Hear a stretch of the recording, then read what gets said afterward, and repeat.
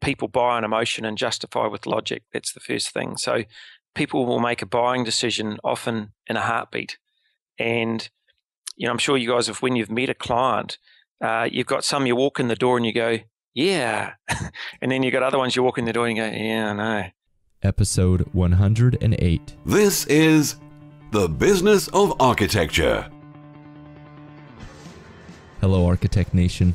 I'm Enoch Sears, and this is the show where each week I speak with a successful architect, designer, or consultant to discuss tips, strategies, and secrets for running a profitable and impactful architecture practice. Today's show is sponsored by BQE Software, the makers of ArchiOffice. ArchiOffice is the office and project management software built with the needs of architects in mind.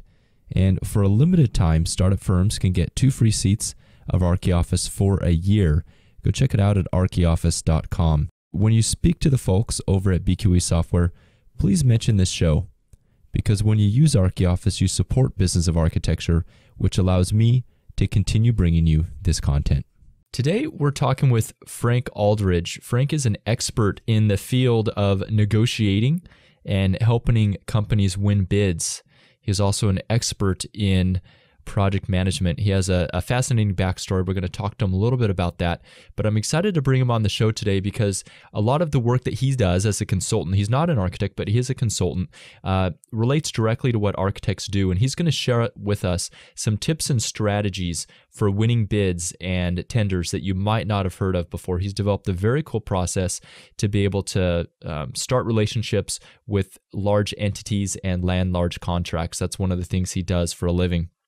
So I'm excited to get him on here.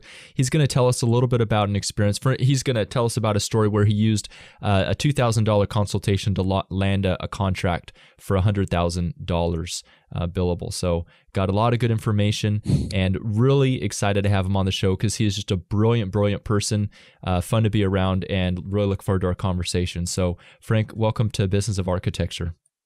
Yeah, thanks, Enoch. Frank, first of all, you are from New Zealand, and it's fun to get another New Zealander on the show. You'll be the third, so you guys are representing pretty strongly. Yeah, well, New Zealanders always punch above their weight, so yeah. That's what I hear. That's what I hear. So, Frank, give us a little. Let's talk about. Obviously, there's a lot of directions we could take our interview here that would be interesting to the listeners of the show. We could talk about product management. We could talk about winning bids and being competitive in that space. We could talk about negotiation. I'd really like to touch on all of those, but first, let us know a little bit about you and how you came to have such a varied background here in these different areas.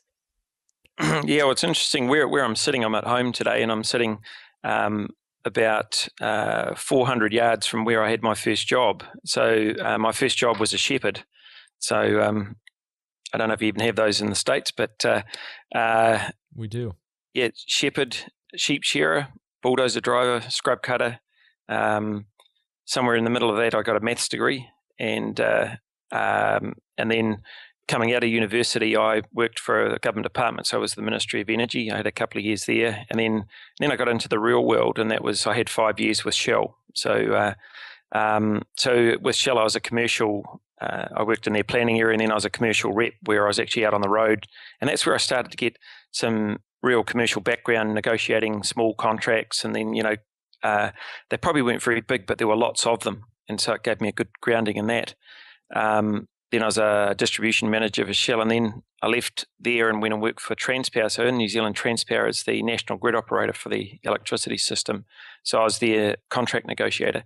So I had 3 years there, and basically all I did every day of the week was negotiate contracts, and had some very good training in amongst that, and just got lots and lots of experience at negotiating contracts. So it was 18 years ago I went out on my own as a consultant, and one of the first people that approached me was a big company in New Zealand. They thought they needed a negotiator, but in actual fact they needed a procurement expert in process. So procurement is really that whole process of looking at how a company buys stuff, going to the market, going through some sort of tender process, selecting a supplier. And so I didn't really know how to do that, but I bought a book on it and read one chapter ahead of everyone else and saved them $10 million. So that sort of really got my business started. So those are really the spaces. Tell me that again. Could you say that again? You read the book? What? Yeah, I read a book, and then I just sort of read one chapter ahead of everyone else. And I'd read something, and I'd go, "Gee, that sounds like a good idea," and I'd go and do it the next day. And it was a book called How to Double Your Profit in 6 Months or Less. It was written by an American, and I'd just go out and try that the next day. And if it worked, we saved the money, and I got a share of it. And so we saved them $10 million. So that sort of got me started.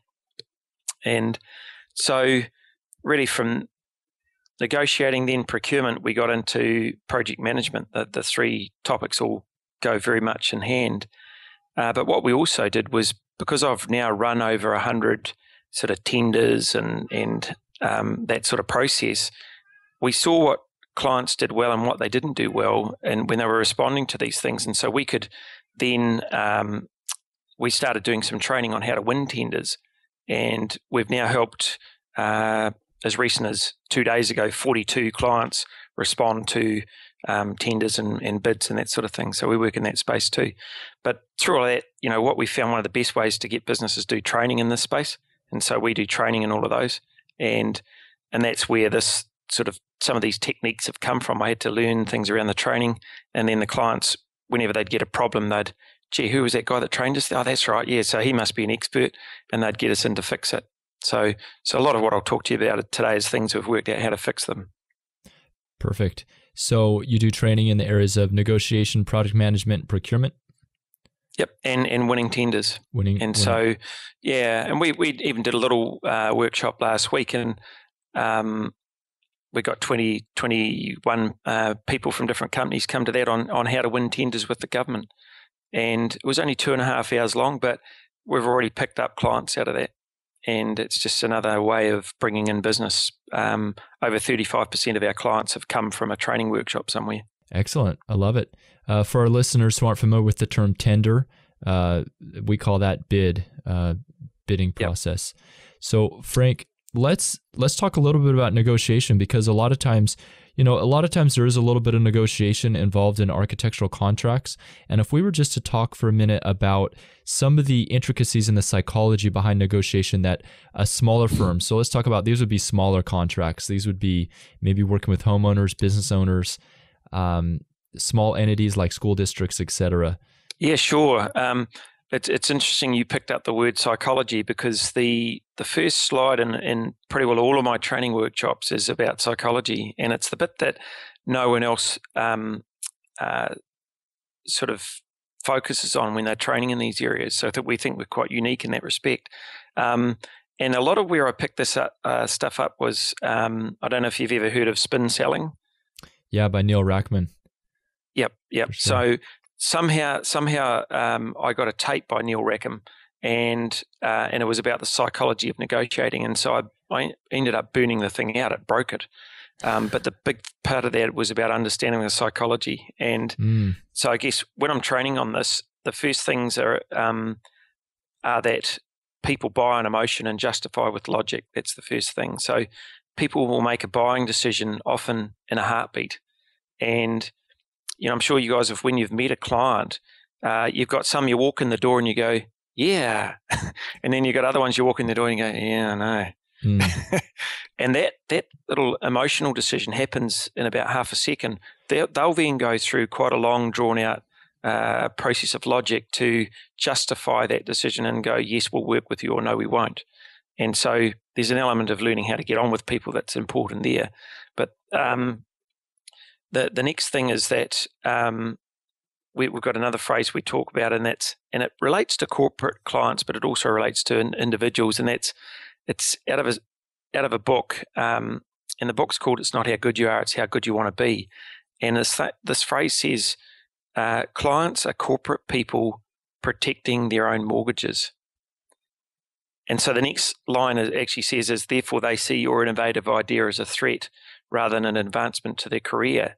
And so when you're dealing with corporate clients, often what they want is safe, they want proven, they want that you can demonstrate you know what you're doing.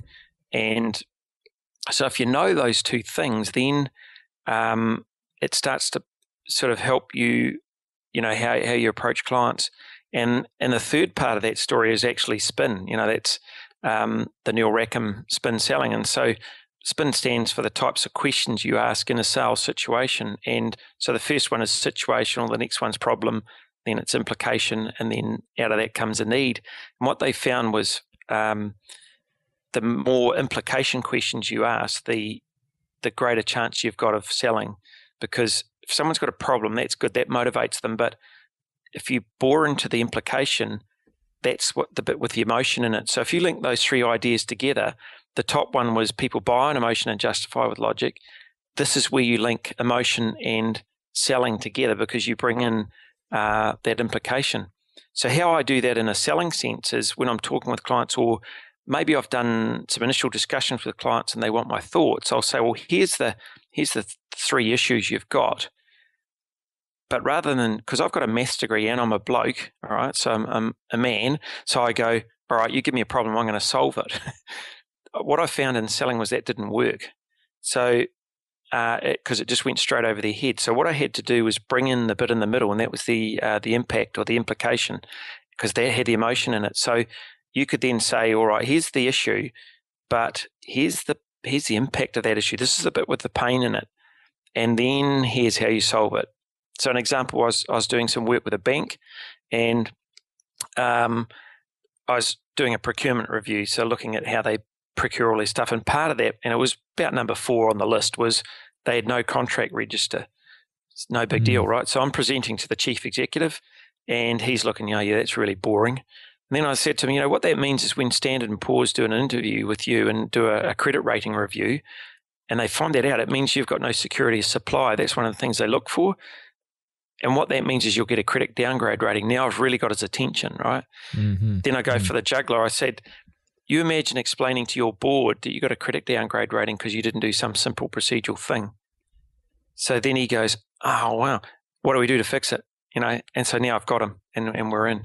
So a lot of the psychology is really important. And to answer your original question, how does that work in negotiating? The biggest thing in negotiating, and Neil Rackham taught me this, is that you've got to ask questions. So if you are trying to lead them to a direction, you've got to ask them questions to get them there, because that way they go there on their own.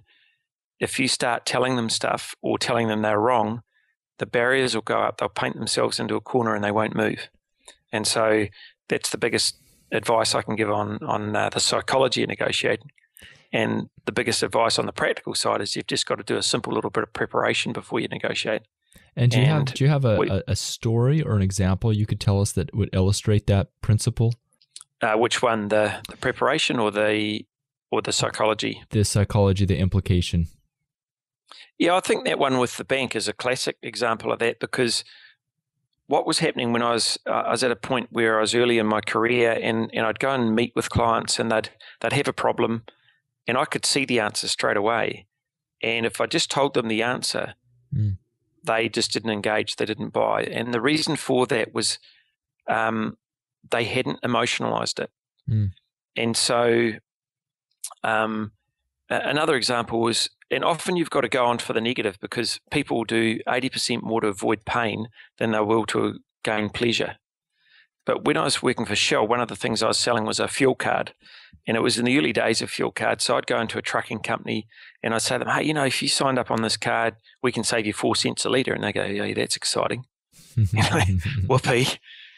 But then I could say, and this was 20 years ago, but I could say, well, 4 cents a litre, that's worth, on your volume, that's worth about $5,000 a year. You could take the family on a vacation to the theme parks and stuff. We would talk about Australia, but for that sort of money. And they'd go, oh, wow, now that's worth doing. And all I've got to do is get this card? Yeah. Oh, right. So that's linking, the emotion into a buying decision.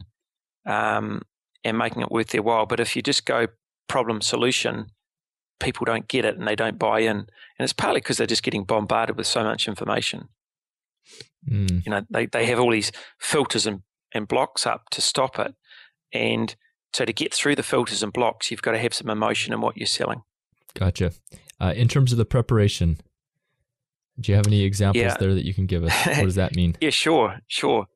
Yeah, no, absolutely. So, boy, you're getting negotiating 101 today. So when I first went out on my own, I was negotiating contracts. That's what I did. And they were mostly electricity contracts. So, if you've ever got insomnia, a great cure for that is reading electricity contracts. They're as boring as anything. But then this client approached me and they wanted, they thought they needed a negotiator, but in actual fact, they needed a procurement process. So they were a large company in New Zealand. They were all over New Zealand, but they were in deep financial trouble at the time.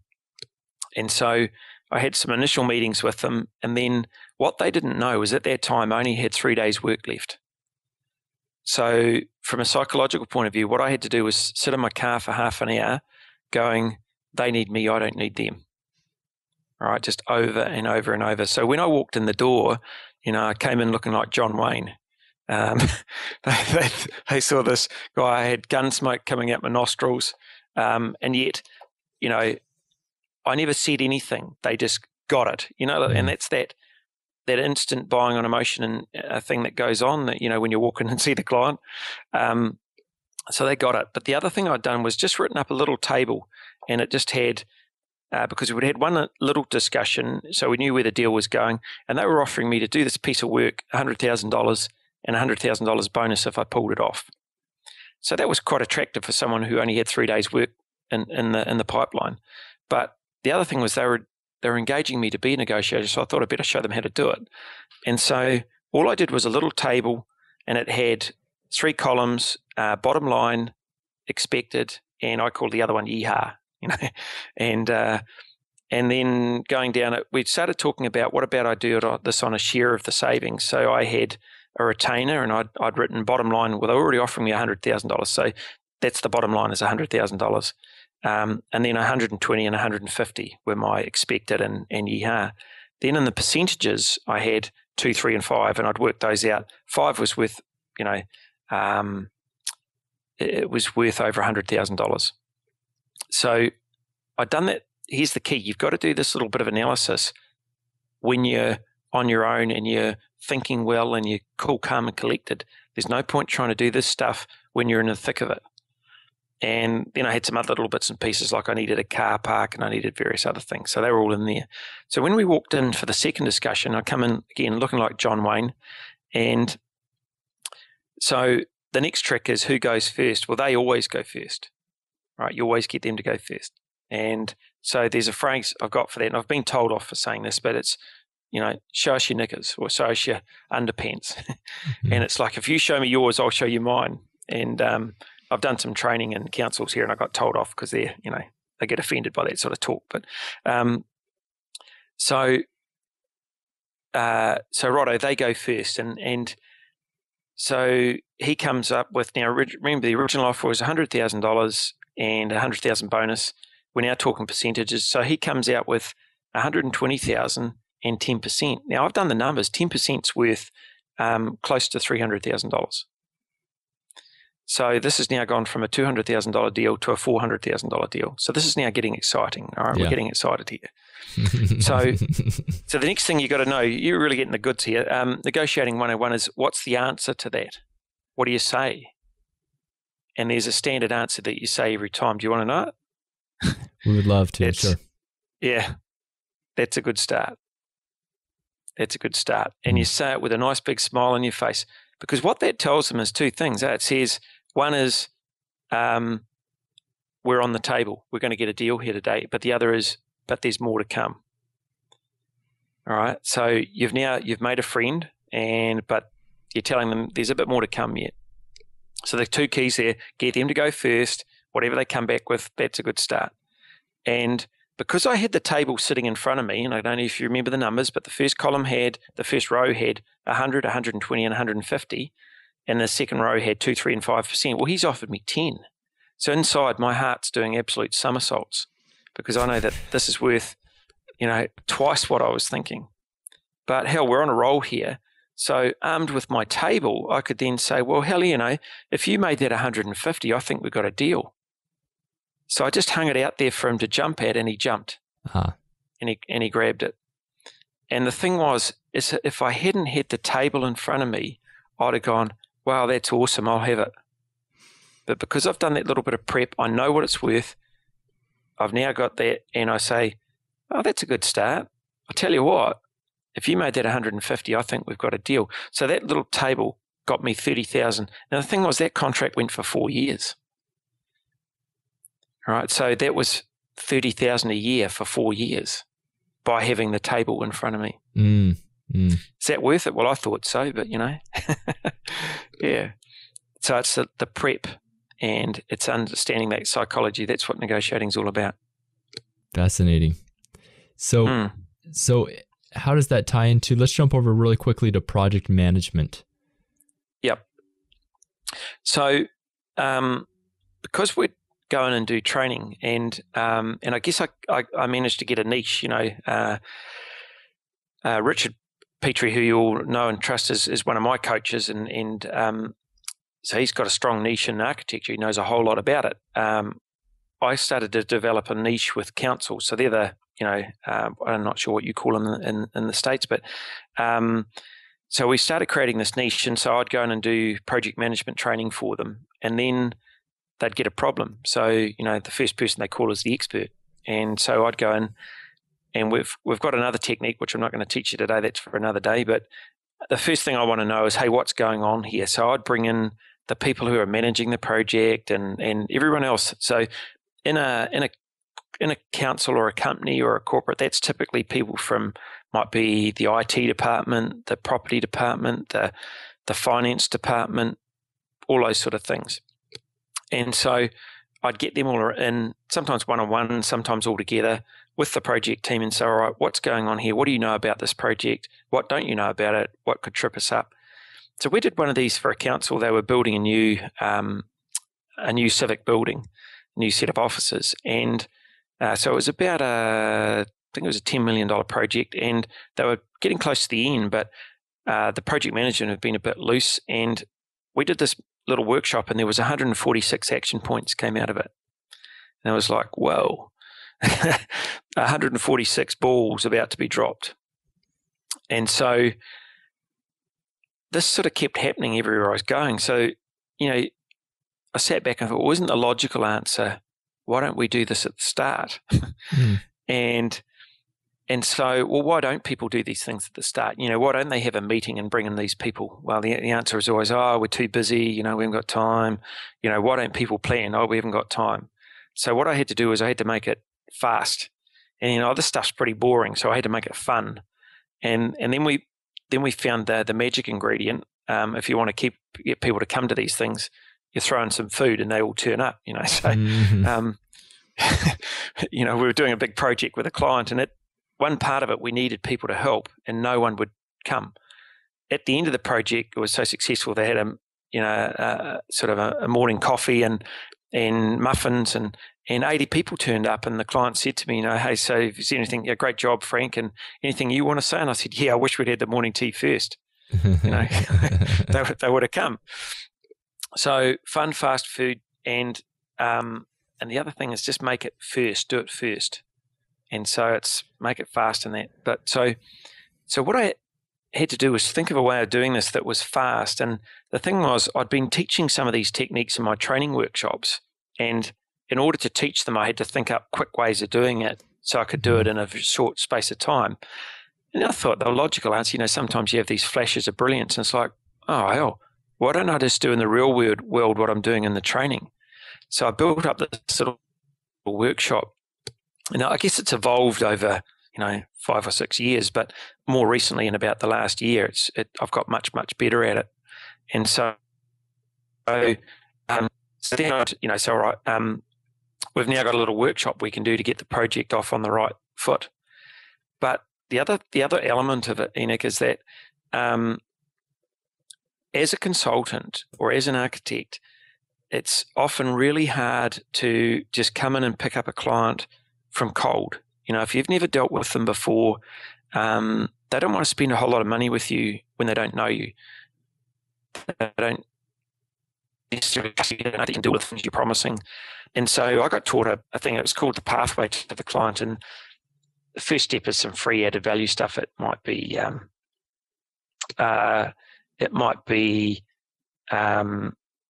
a report or 10 tips to save money or whatever.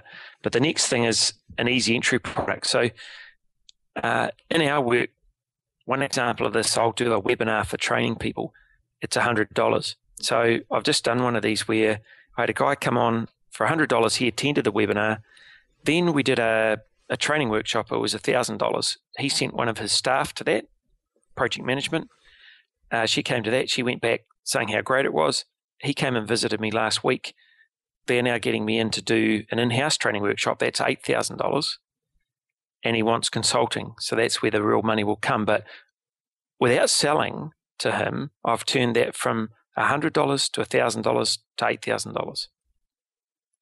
So from a consulting point of view, what can I do? Well, suddenly it dawned on me that, hell, this Right Track workshop is a great easy entry product. So I could say to the client, we could be discussing things that have met me from somewhere or whatever, and they'd say, oh, yeah, okay, this is what we're doing. I said, well, look, if you've got a little example, I could just come and do one for you, show you how it works. I could do this Right Track workshop, and this is how it all works, and it's $1,000.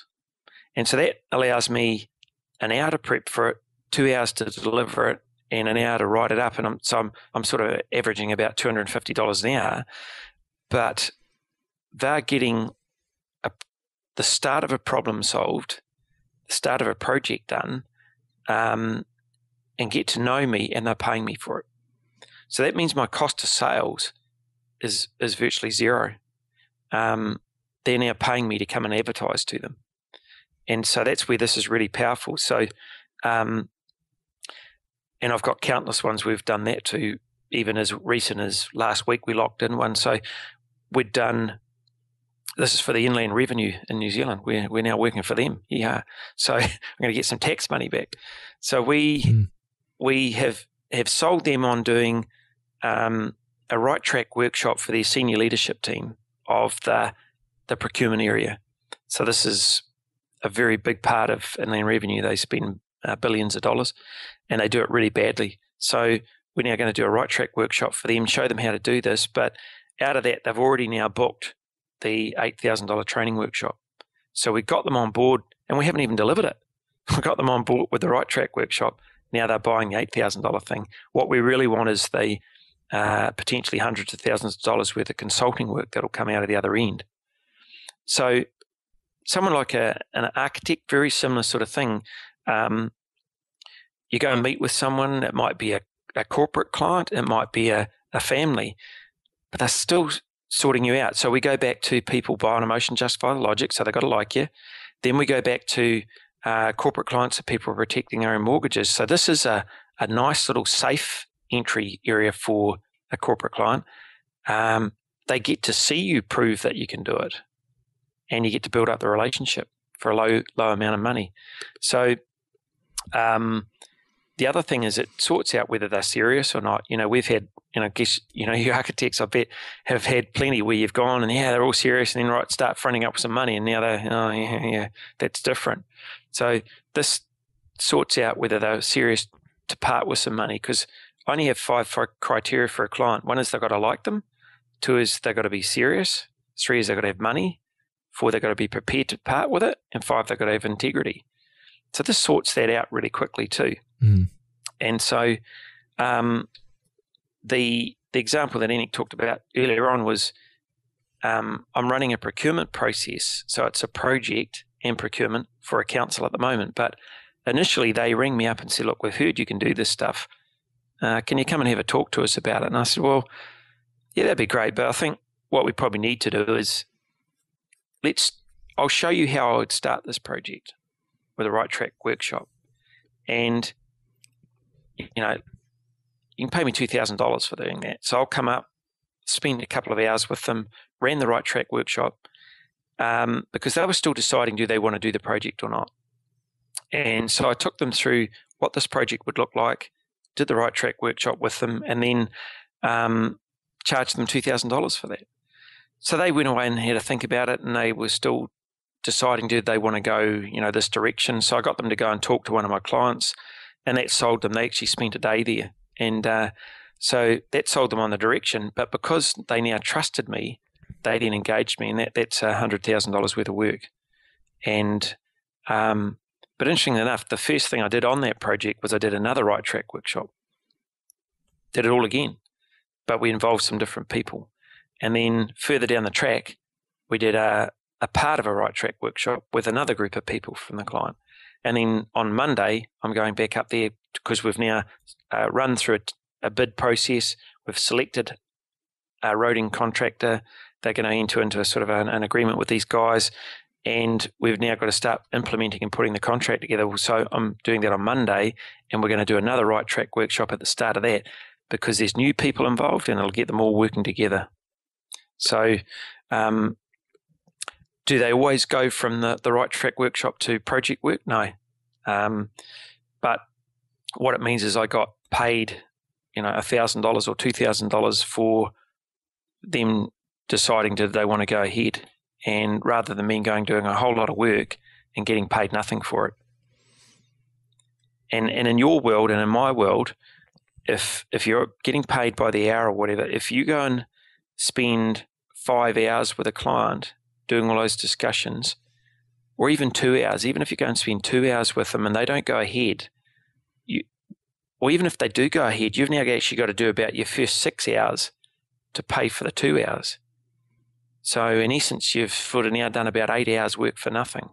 So what I do is I just have about a 1 hour meeting with them at the most. They either engage or they don't. And then if they do, they're now paying me for all of that pre-sales.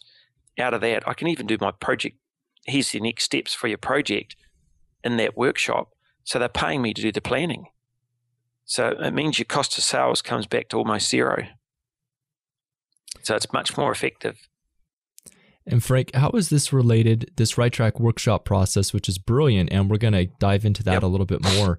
How is it related to what you do helping people win bids? Can we touch on that for a little bit? Because that's, as architects, especially institutional or larger clients, we're always out there submitting bids and competing in that landscape. Or submitting, we respond to requests for proposals.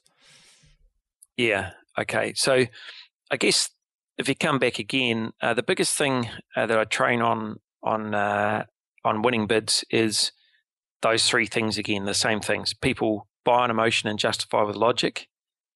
Clients are corporate people protecting their own mortgages. And then the spin part. So you've got to make statements that show them the emotion and show them the impacts of what's going on.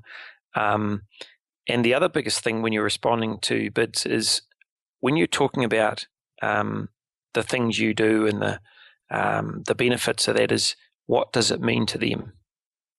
If you've got to explain what it means to them. If you say, something like, oh, I've been in business for 20 years, it's like, well, so what? What does that mean to them? You've just done 1 year badly for 20 years? No, what it means to them. So, and what this means to you is we've built up a track record with a whole lot of clients who keep coming back and using us because they trust us and we've done a good job for them and they're happy with our services. That's much more powerful than just saying, we've been in business for 20 years. You've got to bring it back to what it means to them. And again, you've got to always be focusing on we're safe. You use us and you'll be okay. Architects, classic example. I've done some work in New Zealand with architects for the Ministry of Education. So that's the Education Department, where we put in place panels of architects. They're supposed to be project managers, but they were all architects because that's a lot of what you guys do. So that they could just go and select one off the panel and go and use it for, building their school. But the big thing they're looking for is safe, what you're doing and all that sort of thing. So you just got to keep bringing those messages back to, if we were going to implement a project with you, this is how we do our implementation. Here's the checklist we'd do. We would start that with a Right Track workshop. So I've now got about 5 or 6 clients who have put in their bids that they will use a Right Track workshop to start the project off. So that's answering part of your question there, Enoch. This is where I bring Right Track into winning bids, because what this does is it means you get the project off to a good solid start. You get all the stakeholders buying in from the outset. It means you're less likely to drop the ball, and it means you're much more likely that your project will be much more successful. and this is sort of how we go about it, and this is what comes out of it, So we're now using those with clients in their bids, and we even call it the Right Track Workshop in their bids. And the beauty is, who are they going to get to come in and do that for them? It'll be me. I'll come in and run that Right Track Workshop for their client. And so we're getting not only if we help them win their bid, we're getting work out of them winning their bid as well. And that's a wrap for another show about the business of architecture. To get more resources about how you, as an architect, can run a rewarding business that is both fun, flexible, and profitable, visit businessafarchitecture.com and click the Join button to claim your free account to Business of Architecture Insider. As a member, you'll have access to free tools and resources to help you get more clients, start a new firm, and much more. You'll also get access to my book, Social Media for Architects, where you'll learn how to use internet tools for fun and for profit. Until next week, this has been The Business of Architecture. Everybody knows that you just gotta do it anyway.